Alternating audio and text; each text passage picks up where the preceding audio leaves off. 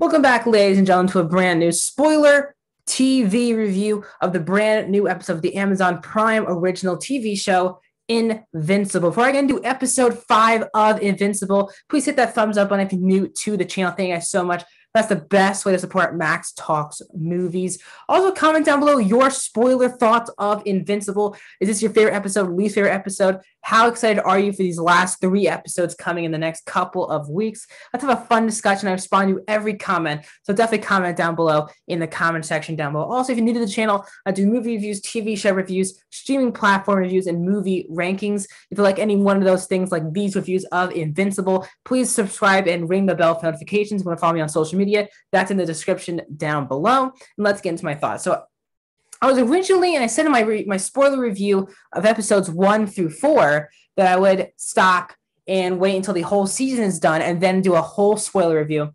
But then I realized how much I adore this show. And I need this show to be in the talks more of the town, really, as quote unquote. It's getting very overshadowed by the Falcon and the Winter Soldier. And that is causing a lot of people not to be talking about the show enough. And I'm here now the next couple of weeks here on Fridays to give you my spoiler thoughts on the brand new episodes of Invincible because I love this show too much. I adore this show. This is one of my favorite shows in years. It's some of my favorite superhero show I've seen maybe ever. It's a really great show. And this episode I thought was the best episode yet. It had a lot of superhero action, had a lot of quiet moments. It had a lot of Mark trying to balance being a human and being a Vegemite. You have Amber, who, let's just get into the episode.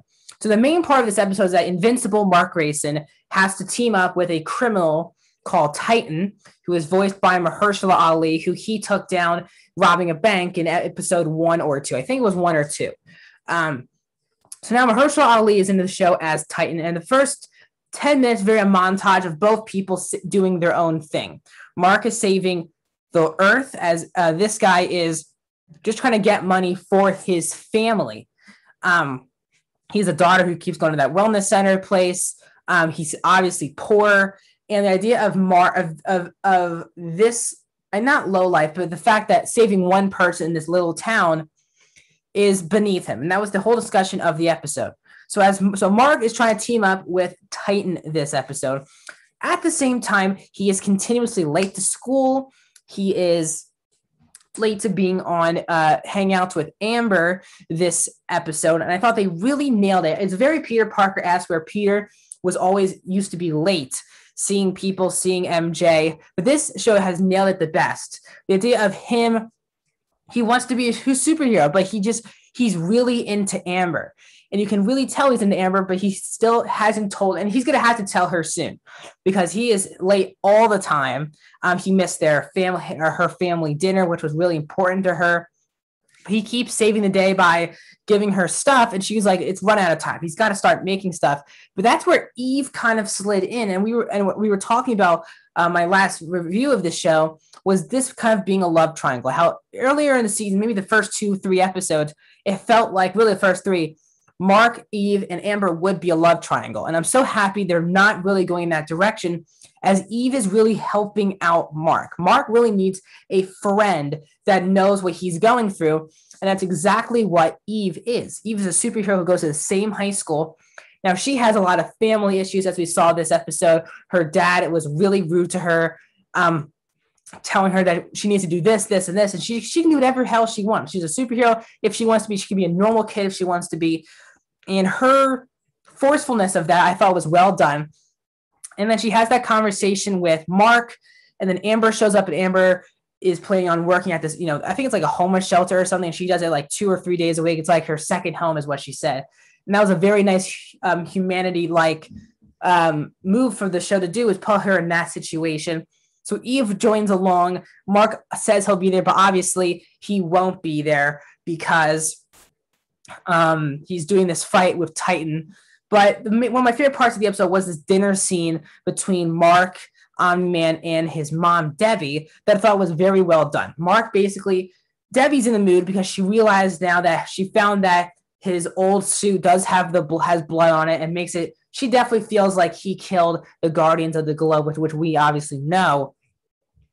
But she was very down in this dinner scene. and Mark's describing what is going on. And Omni-Man keeps saying that this is beneath you. You're a planet saver, not a community saver. Very similar, and how is that really much of a difference? And is the same thing of being a planet, saver and a community saver? Is that two different ways of being heroic, or is one being heroic and one being beneath him? And the line of being beneath him really stuck with me emotionally. The fact that Mark has to contemplate, Omni-Man's role telling him is you have to be the planet. You have to be the protector of Earth. You can't really worry about this one little thing, but that one little thing really teaches Mark a lot about being a superhero. It's not just about fighting aliens or stopping meteorites. It's helping people in need.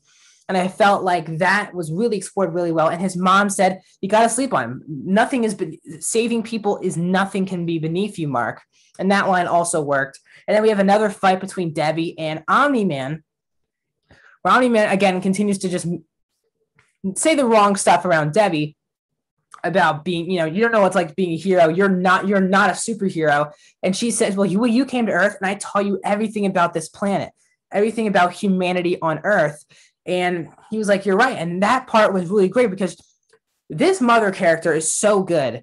Debbie, voiced by Sandra Oh. This is a character that in most superhero projects is a throwaway character or a character that's just there to do motivation. This character has so much complexity and depth. The idea of her husband and her son are both superheroes, but she has no powers whatsoever. And her fitting into their lives is so unique. And the fact that they both really do both still need her, even though she can't help with any fights or she can't help with any superhero business. She can help them in life. And she really changed Omni-Man's life, as you can see. And you can tell that Mark values her opinion just as much as Omni-Man, even though if he sometimes doesn't want to, you can tell that the value of what she says is really valuable to both characters. And I felt like they absolutely, even though she clearly knows that Omni-Man killed the Guardians of the Globe, and we'll get more of that the next couple of weeks. So we get that fight with Mark and time. They're about to break in to the mansion with the robot guy there. And we get, a very shocking ending, very similar to the first episode. My jaw was on the floor for the last 10 minutes of this episode, not including post-credits. And it's an episode that is so brutal. But it's brutal. It's emotionally brutal. It's obviously bloody and stuff is going on, but you really feel every punch that's committed in this last fight with this character who works for the for the Machine. He kills two members of the new Guardians of the Globe, including Monster Girl, and he destroys Invincible. Invincible would have been dead, but because he's a Viltrumite, he isn't dead. Now, does that mean these guys can't die? I'm not sure. So he is alive at the end of this episode. But the main thing, again, two members of the Guardians of the Globe, and really the rest of the team kind of felt united because Invincible was killed, Monster Girl was killed, and really their leader was also killed in this fight to them at this point. So they kill off a lot of them. One of them just leaves, and then the main villain of the episode, he goes to prison. But it turns out that Titan takes over this business. It's his new home. He has more money. And maybe was it worth it for Invincible to do this? That was the question you were thinking about any episode. Was Invincible helping out this guy worth it? That's a great way to leave off the episode. But they really leave off the episode in a really good way with Invincible getting stretchered out, and he sees his dad. And we saw his dad glimpse of it, but his dad, Omni-Man, watches this all happen. And he doesn't save Invincible. Nothing happened. He just stands there and watches, and he sees him for a quick sec. Then he closes his eyes come back, and then he's gone. So that really hit hard emotionally that he had no one to fall back on in this scene. And the fact that's why it's so crucial for him to have that relationship with Amber, and he has to tell her. At this point, he's made so many dumb excuses. He just has to come out and tell Amber that he's invincible. And I love the scene where everyone's getting called about Invincible going to the hospital. And you have Adam Eve he was working with Amber in a really touching scene at that homeless shelter. And she gets the call and said, Mark loves you. Even though he's not here, he absolutely loves you. And that scene really did hit me hard emotionally, and it was really well done. So overall, guys, I really love this episode of Invincible. I really adore this show. It's one of my favorite shows in years, maybe my favorite superhero show I've ever seen. I really adore Invincible on Amazon Prime. The show needs to be getting talked about every single week on Prime. And I can't wait to keep talking about the next 3 weeks. So that's my review of episode 5 of Invincible.